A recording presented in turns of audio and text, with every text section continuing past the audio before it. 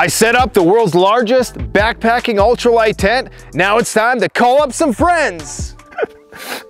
I'm so alone.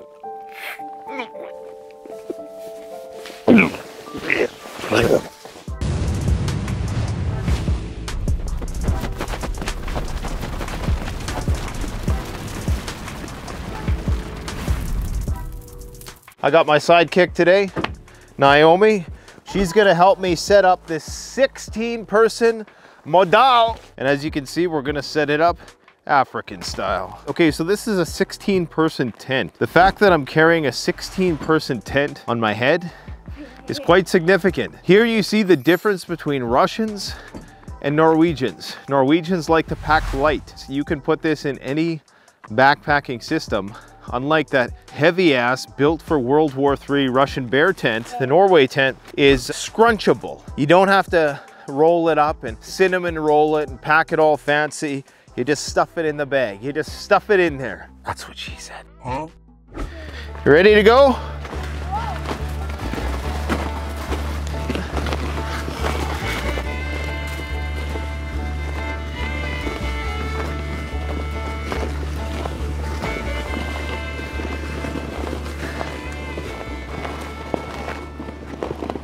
So this is the tent, this is all it is. 16-person tent. This is by far the biggest tent I've ever set up. In terms of quality of tent manufacturing, Nortent is second to none. When you're looking at this tent, it's all sil nylon, so it's an exceptionally light material. People want things cheap, they want it ultralight, and they want it durable. Unfortunately, that item does not exist. At best, you're gonna be able to select 2 of those things. This is very expensive, but it's also ultralight. In terms of durability, you gotta be a little bit more delicate. Let's bust out the Mjodall. Okay, stand up. I'm gonna hand this to you, okay?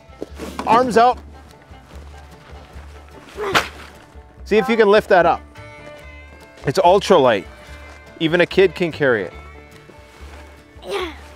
You can do it. See if you can swing it over your shoulder. No, I'm gonna fall. No, you'll be all right. You'll be all right. Trust me. Gotcha. Wow. This is how they do in the old country. I walked for many miles. Am I Russian? Am I Norwegian? You'll never know. So I took the liberty of shoveling this space off in advance because winter doesn't exist anymore. Global warming, high five. Okay, so most of the weight is actually poles. So we got those poles. We got some instructions. We're gonna totally disregard because we're men. You're confused. I'm A woman. So this is more poles. There you go. The rest is tent. And the tent is actually super lightweight. Like, see if you can lift up just the tent. See, you can lift that up, hey? Good job. In spite of its small weight, it is still a very durable space-age material called silicon nylon, sil nylon. And you see what I mean when I say it's scrunchable? You don't have to roll it up and do that whole thing. You just stuff it in there. So for that reason, you don't have to use the bag that they provide you. If you're in a entourage of 10 people and you're all sharing this tent, one person is tasked with the duty of carrying the tent, the shelter, and then everybody else can take a little bit of their stuff. This tent is about 20 feet long and about 12 feet wide and about 7.5 feet tall. Now this tent does not come with a built-in floor. We do sell it with the floor, but you have to actually buckle the floor in. Unlike some other tents, you can actually take the floor out. Some people don't like the floor. You're gonna wanna make sure that you budget for a lot of space. So as you can see on the pole bags, there are 4 different types of poles. There's the black, there is the white, and then there is the red, and there's the yellow. And they all have their individual compartments, and there's a slit inside that separates the two. One thing about Nortent poles is they're exceptionally well built. Okay, this is aluminum.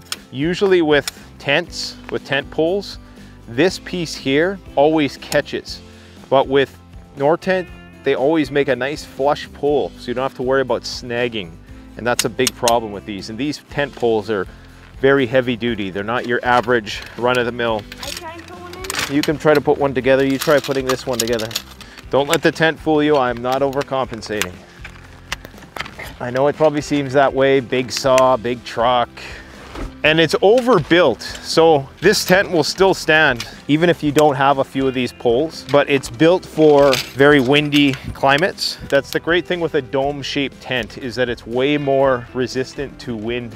And I mean, remember that this is a 16-person tent, so you're gonna have a lot of people to help you set this up. But even if you just have 2 people, it's a breeze to set up. This is my Rocky IV moment. Shoulder press. Yeah. So as you can see there, all the different colors. So you get 8 poles all together. Okay, so it's got really easy to follow laminated instructions. So the first thing we do, we start with the black poles. And if there's any confusion, the seat is going to be the color of the pole. So the seat is color coded, the tip of the pole is color coded, and the actual channel is also color coded. And so as you can see, these channels are really thick, and it's a full channel. So you don't have to worry about some tents, they split the channel, so you gotta, you know, get over and then, but this one feeds all the way through. You know, if you're using this in a very cold environment, you're gonna need a really big wood stove.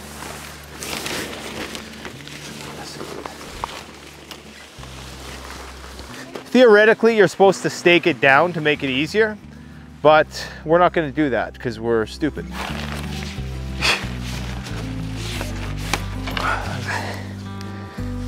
Now it's starting to look like something.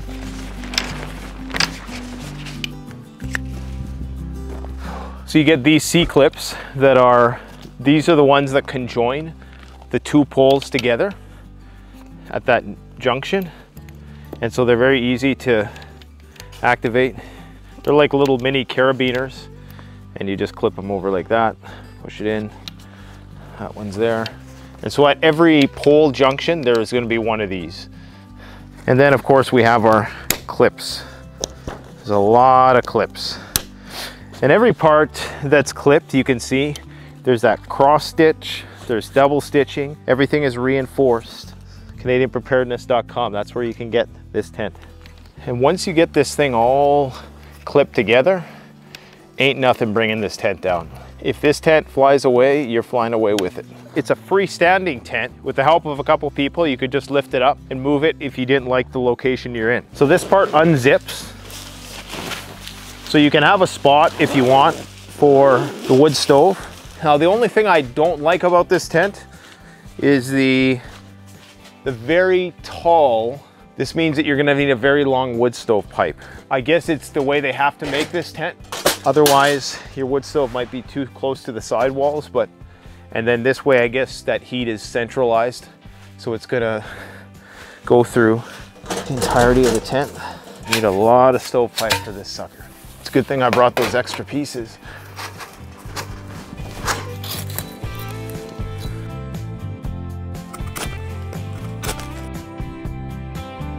Everybody repeat after me. This is scrag. Some people call it twigs.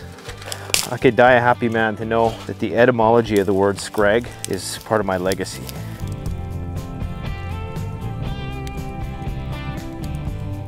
So we're gonna set up our oven here. So I made this myself.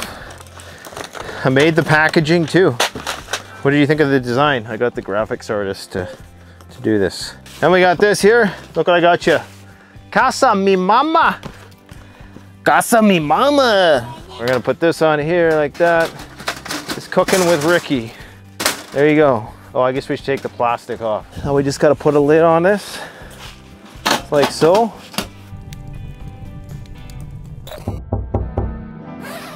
What's up, MTV? I'm about to show you guys my new crib. Come on in, guys. Take a look at this. So what we got going on here, this is the Nortent Mjodall 16. Me and 15 ladies. Right here we have the entranceway. This is the kitchen. Everything stainless steel. We got our living space. Lots of room to have a dance party. This is where me and all my maidens chill out on the bed in my dreams. I'm so alone. This is the exercise area. So I do my morning routine. There's actually an inner tent portion here, and you can clip the inner tent so you can get that separation. There's our heating system. It's our HVAC.